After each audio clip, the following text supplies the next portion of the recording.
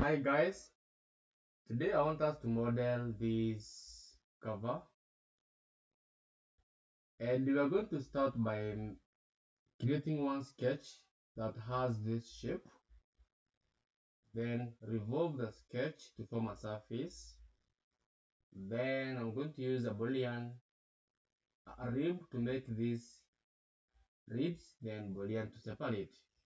Let's have fun using Onshape. This is the main sketch. I'm using inches for the units here, workspace units. This one is a spline that is tangent to these two, and these two are equal. You can see the relation here, 1.4, and I'm using inches. This is the first sketch. You can call it maybe revolve sketch. Next, I need now to revolve.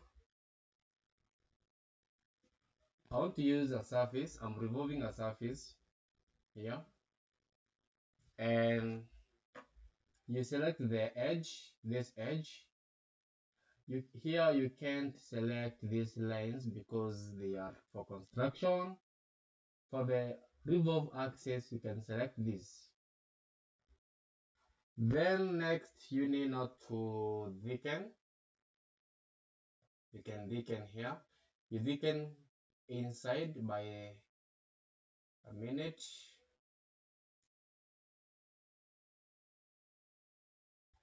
I want to thicken this one by 0.13 inside, not outside.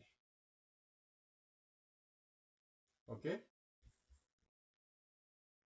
a minute here. My internet is having some small issues. This one was here. Let me delete. I don't need this one. Next, we need now to make, and this one is done. Now we need to make a second part. Let me rename this one as my revolve shape.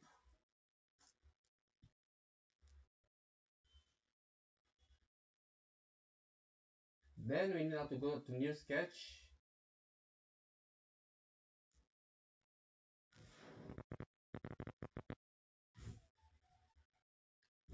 This sketch is on the top plane.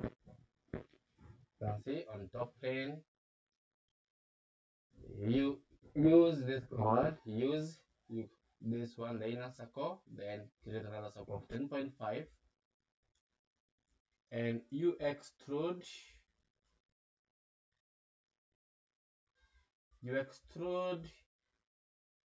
by 3 mm, or not 3 mm, 3 inch, and you have to use a new, you have to form a new part here. You can see new, and you can rename extrude part. These are two different parts. We have now the revolve shape and extrude part. Then we need to shell this shell to remove that top face by 0.1. Just select the top face and use the shell. Then we need another sketch because we need to make this rib. Now these are ribs, 40 of them. We need to make a sketch.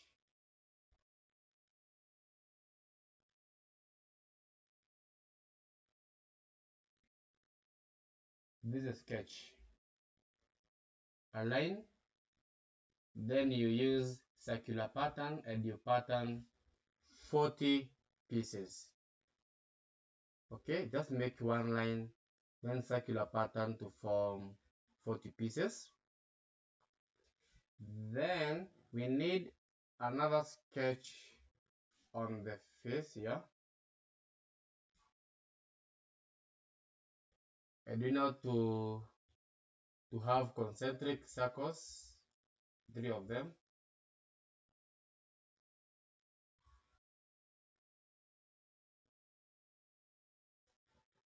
Let's now dimension them, 6.5.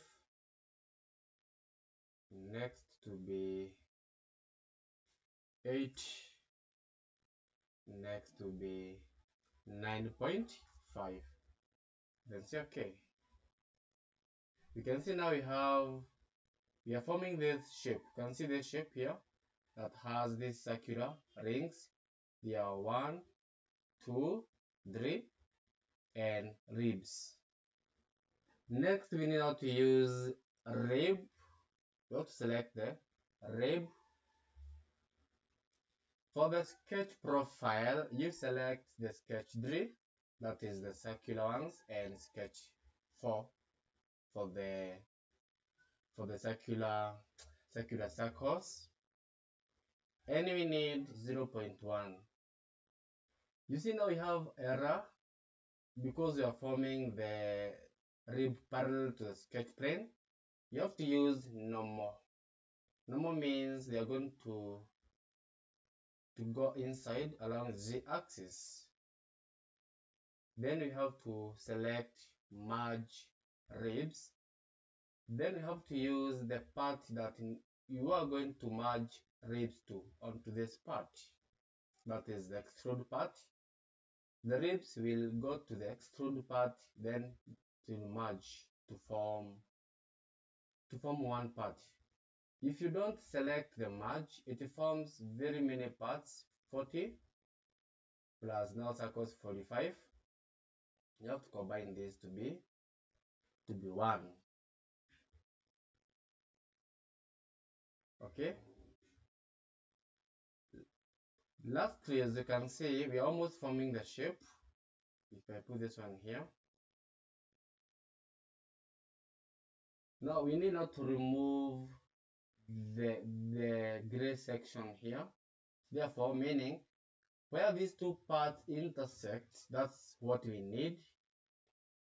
Therefore, I use what we call Boolean.